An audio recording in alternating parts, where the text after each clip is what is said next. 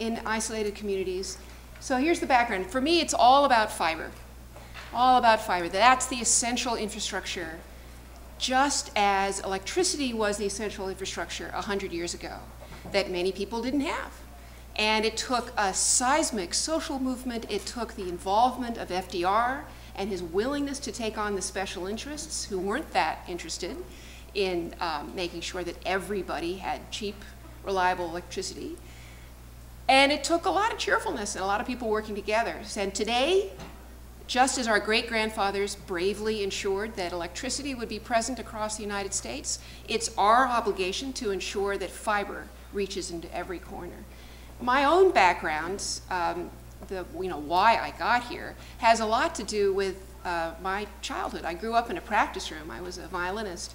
I still am a violist every day. Pretty isolated, I have to say. One of my high school classmates is here, Drew Digby. He can tell you whether or not this is true or not. It was, from my perspective, very quiet background. And I happened to become a young lawyer at the same time the internet was born, the commercial internet. And the very first website I went to was from my hometown. I'm from Santa Monica, California. And there was a beach house that had been set up online with a bunch of 20-somethings under one roof. And if you clicked here, you could talk to them. And I remember distinctly the moment I clicked there. And it was as if there was the Lion, the Witch, and the Wardrobe. It was unbelievable. It was like the coats parted, and I got to interact with people thousands of miles away. And I've never forgotten that feeling of human connection, which is at the heart of why we love high-speed internet access so much. So I got involved in internet politics. Along the way, and significant for today's talk, I represented .coop, the organization seeking a top-level domain name for the cooperative associations across the world. And I became very enamored of the cooperative way of doing business and of working together, which has such a deep and distinguished history here in Minnesota. I became a member of the ICANN board. They're the people who deal with top-level domains and IP addresses, and saw firsthand the international issues at work in internet access. And I found it dehydrating, frankly, and a little tiring. But it was like jury duty for the internet, and I was very proud to get the chance to do it. And then I got this opportunity, as Chris mentioned, to serve on the White House staff. And that was revelatory for me on several layers. I remember learning that there were heroes behind the walls of every governmental organization, really terrific people doing their best, thinking about internet access, working against impossible odds. I also learned that there are a lot of people in government today, my age, who don't quite understand how fundamental very high capacity internet access is for our future in the 21st century. I understand that getting anything done is really hard inside the walls of government. And here was a moment for me. I went in to talk to a senior government official to say we should shift some lifeline funding from phone access, where it's traditionally been supporting the poorest people in America who can't get access to phones, shift that to high-speed internet access. And the guy, and they're all guys, so I'm not distinguishing anything here. The guy said, but phones are two-way. Okay, so get that, hang on to that. Like that, this was just a few years ago, and life has not changed that much. We have a lot of educating to do at every level of government. And I also most fundamentally learned that there's no path to a national fiber upgrade across the country. And we have, a bunch of fiber running between cities. Here's a level 3 map showing these great big cables, but nothing in the last mile. And as a result, when it comes to the penetration of fiber connections, the United States is somewhere in the middle of the pack, when we really should be looking at the rest of the world in the rearview mirror. We're the country that invented the internet, right? But the new generation of internet activity is not going to come from the United States unless we fix this problem. We also know that we pay far too much for internet access in America compared to selected other developed nations. This isn't true, for example, across the EU. The Italians also pay a lot. But for those sensible Northern European countries and for much of Asia, we're paying far too much for very inferior connections. And here's what you get for $50 a month across the world. So you can see that Hong Kong and Seoul and Tokyo get you a lot for $50 a month, and the United States not so much, except where competitive fiber exists. So a little bit more about this story. As Chris mentioned, this did lead me, this experience, to write Captive Audience. Almost everybody I interviewed said they had to be talked to off the record because this was just too dangerous a subject. But luckily now it's become much more mainstream since I wrote the book. Everybody's talking about the problems here. So, you know, you might say we've got a lot of wires across America. Look at all these different providers, you know, a whole bunch of them. New Frontier and Windstream are two of your incumbents here in Minnesota, so is Comcast, and Charter, now a merger between Time Warner Cable, Charter, and Bright House. So in terms of size of providers, whole bunch of big ones across the country. So we should be doing fine, right? But it turns out that, and we know the difference between fiber, hybrid fiber, coaxial, fiber to the node, and DSL. Just everybody should have in your mind that whenever you talk about DSL, it's the new dial-up. It is as far behind today as dial-up was a few years ago. And fiber to the home is the connection, the physical connection, that will be symmetrical, potentially unlimited in its capacity to carry information, and infinitely upgradable. Just swap out the electronics at the edge, and you're on. Cable, the hybrid fiber coaxial connection, great for passive reception of content, but we're not a passive country. We're a country that invents things and does new things. Cable, unless it's substantially architected anew, will never have the capacity of fiber to the home. And fiber to the node, also a sort of dim second. It really depends on your distance to the central office. So maybe, you know, 10 years ago, these two connections, copper and cable, were roughly similar, roughly same price. Since then, cable has gone through a very cheap upgrade and has been grabbing all the high-speed internet access subscriptions. More than 100% of new net subscriptions recently went to the cable operators in the United States. And DSL is falling off the map as people flee it. And the telcos, seeing that cable is winning, are withdrawing from their wires in many parts of the United States. So Verizon's selling off its wire, even its fiber connections in Texas and Florida and California, leaving the territory to cable. So where both cable and Fios is, Fios usually wins. People really like fiber. Take-up rates are very high. Where cable is against all the other telcos, cable always wins. And where the bigger cable companies are that have advantages of scale, they always win. And smaller telcos lose even more. I mean, these are just basic principles about how it works, and all the major cable actors never enter each other's territories. They're very polite to each other. In the summer of love, they divided up their systems, and this is totally economically sensible.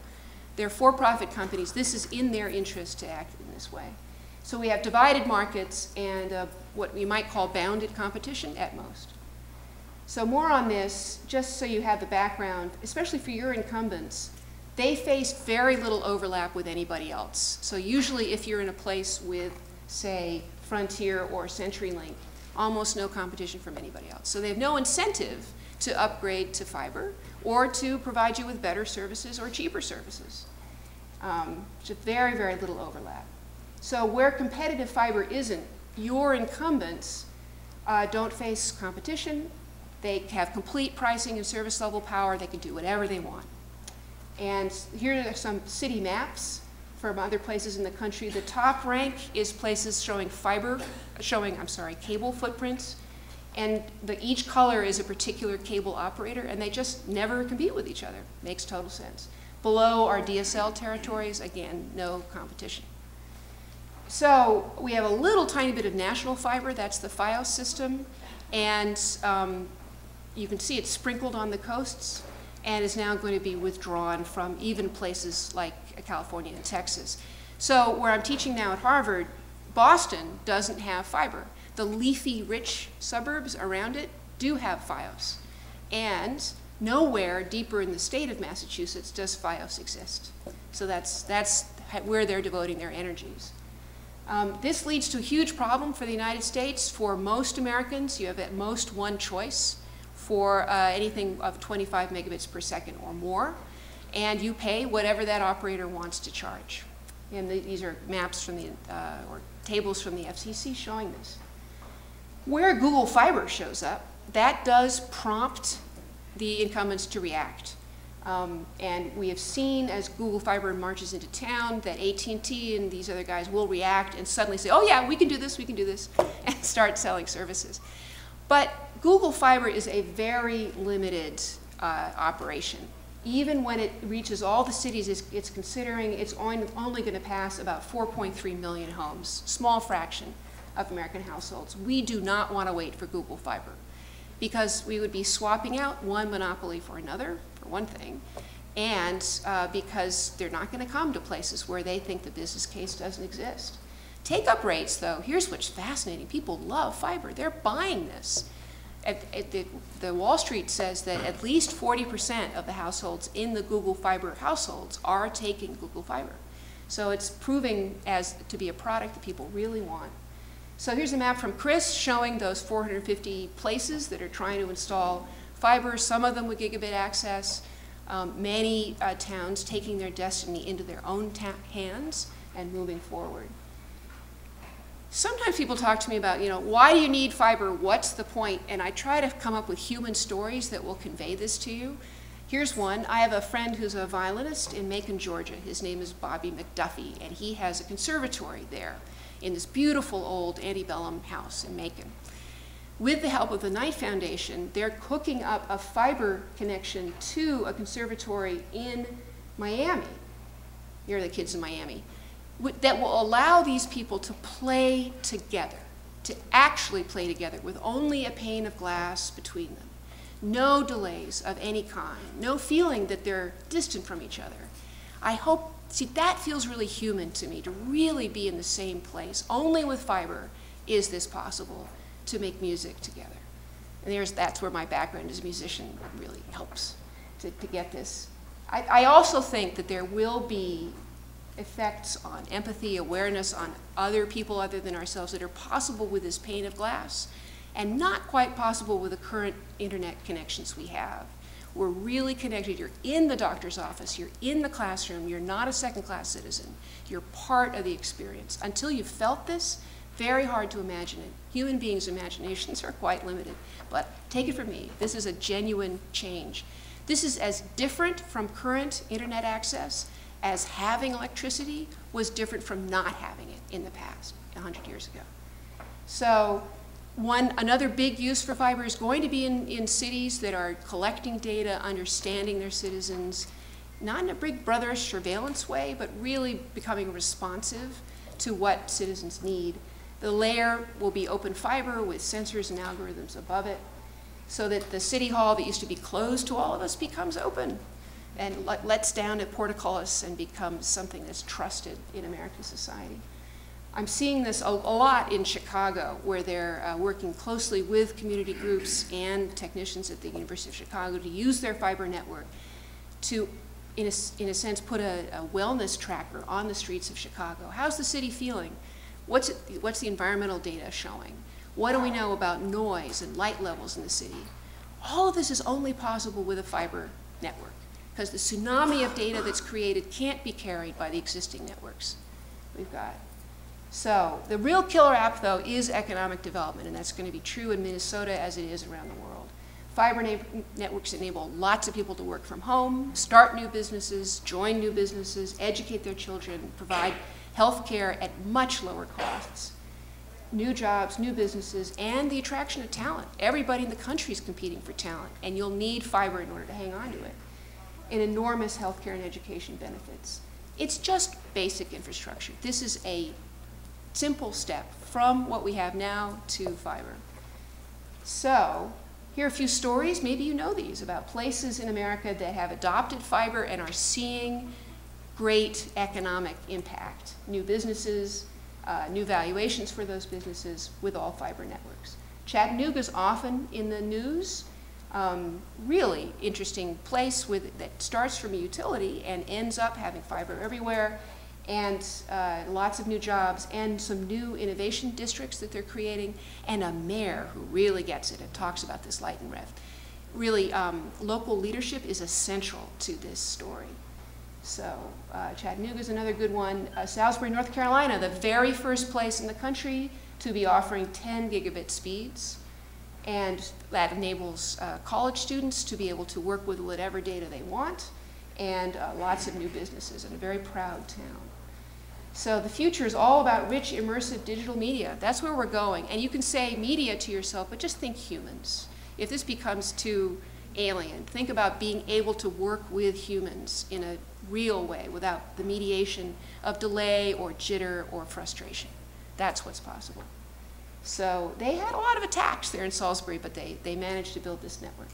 And Santa Monica, so Drew, here we look up, Drew. That is our hometown. That's the entrance to the pier. They have a very exciting fiber network that was built by the city using the money they saved by walking away from the incumbents for their own city network, plowing that money back into serving businesses, and now they're moving towards getting fiber to the home in Santa Monica. So it's a city network, inexpensive, bringing lots of new businesses to our hometown of 90,000. And right next to the city of Los Angeles, which has nothing of the sort and is trying to figure out how to get to this situation. So Minnesota, a lot of good news here, and a lot of it represented in this room. Lots of heroes. I'm going to hope to call out some of you in this presentation. The state infrastructure grants are very important, and it's terrific that they're happening. And all credit to the governor and Dan McKenzie and the Broadband Task Force in making sure this happens. Broad political support for those grants is important and needs to be sustained. But here's my message for you. That's all fine. That's great. But you can do better. This state can do better, especially with its background in the cooperative movement and the progressive ethos. So here's the problem. Minnesota's existing high-speed internet access goals haven't been met. You promised yourself that by the end of 2014, by 2015, you would be at a particular place, and you're not there. Just 86% have access to the state's current goal of 10 megabits per second, 5 up. And you're not in the top 5 states as you were hoping to be. You're 19th. The gaps also at the same time are widening. Some counties have very high adoption, very high penetration. Some have alarmingly low adoption. That's a real problem. And we know that that's going to create a class of second-class citizens here in Minnesota.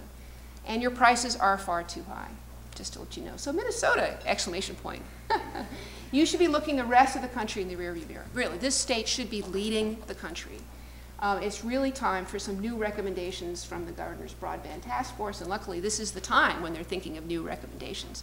So you won't be surprised to hear that I have some. And they're based on facts. So here are some facts. Fact 1.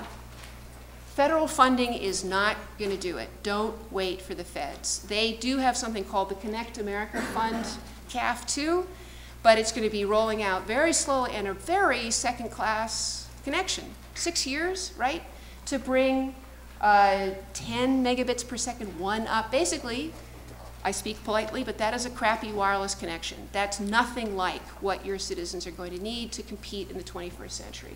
And the recipients of that money are the current incumbents who have no particular desire to undermine their position. And remember, don't face competition in the places where they are. So that provides no incentive to move to this basic infrastructure, which is glass, fiber in the ground. Fiber and Wi-Fi is the future, and this funding is not going to help you get there. So don't wait for the feds. Okay, fact 2, fiber, fiber, fiber, fiber. Fiber is what you need. It's future-proof as far as we can tell. It's warranted for decades. Once you get the glass in the ground, you just update it with electronics. You're ready to go. Yes, Wi-Fi is important, but people always say, well, with wireless, who needs fiber? You know, but that's like saying with airplanes, who needs airports? You need a place for that wireless signal to go. So Wi-Fi is great, high capacity, but it requires a fiber connection deep into neighborhoods to be able to carry all of that data, right? So fiber plus Wi-Fi, absolutely, but 95% of the Wi-Fi connection is the wire. So don't rely on that. So fiber first, and don't wait for the federal funding. Here's the third fact. Wireless connection will never substitute for fiber capacity. Don't listen to people who try to bamboozle you and say, oh, I love my smartphone, this is all about wireless. That is a canard. First of all, because I'm a lawyer by training, but the laws of physics come first before the American law. And the capacity of this glass with lasers inside it, as far as we can tell, is unlimited. Wireless will always be limited by interference, by the low scan of bandwidth is being made available for internet access. And mobile wireless in particular is subject to data caps and overages that definitely make it not a substitute. If you try to swap out your use of your wire at home for smartphone use, you'd suddenly be facing a $400 a month bill. You just can't do this. So I want to grind this home a little bit more because I think it's really important. These two things are complementary.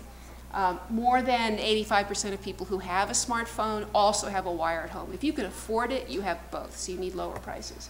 And everybody, when they're asked, says, I would rather give up my smartphone than give up the wire at home. I need this to access the internet. Even more on this, people, when they're asked about how they use these two ways of getting online, say, when I need to educate myself or learn about healthcare, talk about education, I use that home connection. I do not use my smartphone for all the reasons I've just outlined. So lots of data on this, and the wonderful Chris Mitchell has all this for you as well. So don't be fooled. If you have a smartphone, most of you probably also have some kind of wire at home.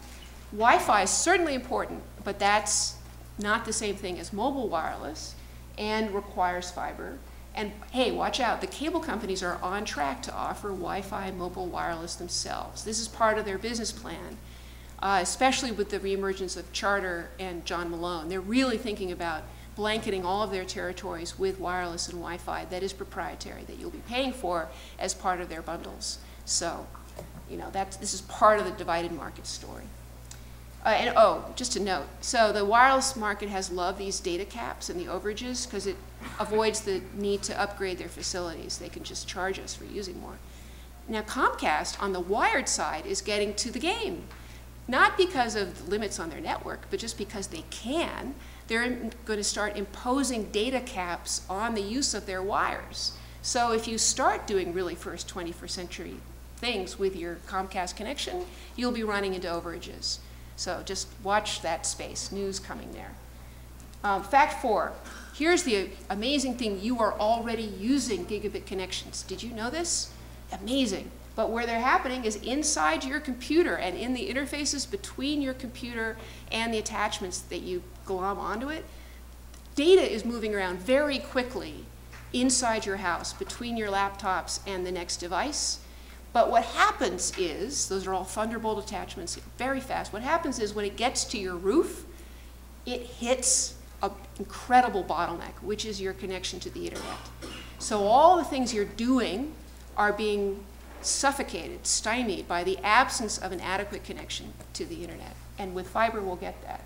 So here's the 5th fact, and you know this, that we are creating two Americas unless we get this right. Lower income Americans tend not to have a subscription to the internet in far greater numbers than richer ones, tend not to have devices, and the main obstacle is price. It's price. It's education and literacy, sure, but it's mostly price. So having a competitive fiber network is going to make a huge difference. So Minnesota, back to you. So those are my 5 facts. I'm really inspired by RS Fiber, taking this very rural area in southwest Minnesota, and with some funding plans that, by the way, the state of Massachusetts is now very interested in because we didn't know this was possible. But getting a lot of towns together to bond and supporting the network, getting lots of take-up, and then bank loans to cover the rest. It's a thrilling story, and luckily they're here. Mark Erickson is right there. There he is, and what he's done is tremendous. So look at that, your cooperative, lighting the way, and here's something very important. Their pricing is dependable. They don't give you some teaser price and then say, oh, a year from now it's going to be something you don't notice that's a lot higher, which is what the incumbents routinely do. So you can find their pricing, they're providing a great service, and it's being done in a cooperative way. And there's Mark, so there you are. So good work, that's a very heroic effort, and I know it takes a lot of people to do it. I'm singling out Mark because I want you to be inspired by that. So here's my idea. Invest in Minnesota. Here's the headline. There's a huge, huge surplus in the state. And I know there are a lot of competing needs. Some people say just return the money to the taxpayers. Don't do that. Invest in the state and invest in basic infrastructure. Put 100, 200 million into fiber infrastructure. This is just like electricity. It's basic to everything the state wants to do. Make this a priority, along with education. But, you know, investment in this infrastructure is going to push the state forward. Here's a very interesting point. By providing state guarantees to, let's say, cooperative banking associations, with just putting just a little bit of money aside at the state level, frees up a lot of private investment capital. Think about that model. Find a way to get all the money that's sloshing around in private investment capital into the patient investments that are necessary for building fiber in your state. The private investors will make money until the sun explodes. It just pays back forever. And in return, the state will get the infrastructure it needs. So this is just about money. It's not rocket science. And freeing up that private capital using state guarantees or city guarantees will make a big difference. So that's my first idea for you, invest in Minnesota. The second one is the return on investment here will be dramatic. Healthcare, a lot of cities are looking at this, and states, by being able to serve people remotely. My mother is aging in place. I want her to stay there. Having a fiber connection enables a kind of ambient awareness of how she is. If you need a doctor to come by, they can come, but most of the time you won't have to visit the doctor because you can be there using fiber. Remember that human connection. Remember playing string quartets, same idea here. You can win the competition for talent, and economic growth is enormous. And retain your character of rural areas. I spend a lot of time in Maine. There are a lot of rural towns in Maine building fiber, and they want to hang on to their youth, not have them disappear. Without fiber, they won't be able to do that. Second recommendation, set high standards for the state. So invest in the state and set high standards. You should not be paying, you should not be supporting anything other than fiber. Don't throw money down a copper hole. Don't do that, because you're going to have to make this adjustment, and you might as well start now. Paying for copper is throwing money away. As much as possible, require installation of dark fiber, subject to public obligations. Wrinkle here, it's going to be important to enable competition where at all possible. And the model that I like to use when talking about this comes from a very sensible place, Sweden, where they have in Stockholm something called StoCab. Here's a StoCab guy. Let me just tell you about this story. Sweden deregulated its telecom market in the early 90s, but Stockholm was very worried about being under the thumb of its incumbents.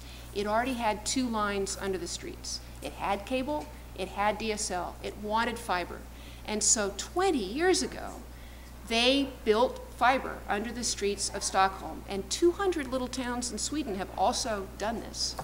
And they lease out that fiber to competitors. So just think about what that enables for telecom infrastructure. You have set costs for leasing fiber that are never going to be under the thumb of anybody, and they're very sensible, so they don't want to rip up the streets too many times. They just did it once. So StoCab really stays out of the private market and only offers basic dark fiber services. Is that a signal that I should start talking?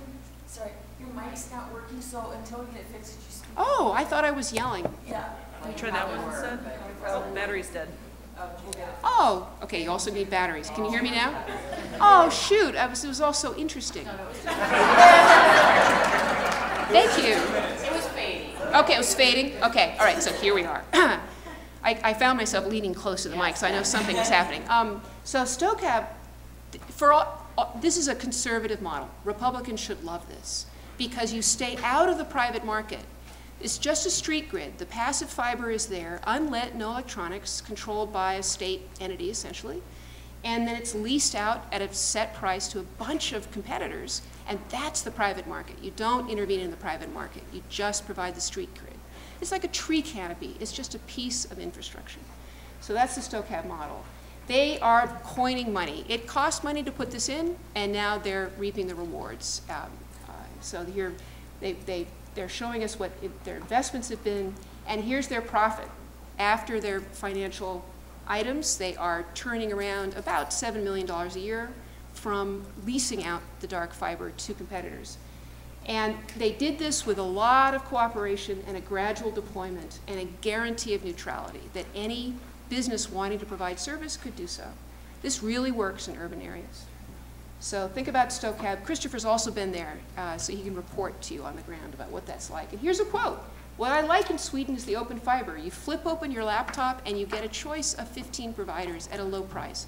Can we imagine that in America? No, right? So this is the place we need to get. Dark fiber is the way to do it. You're never under anybody's thumb at that point.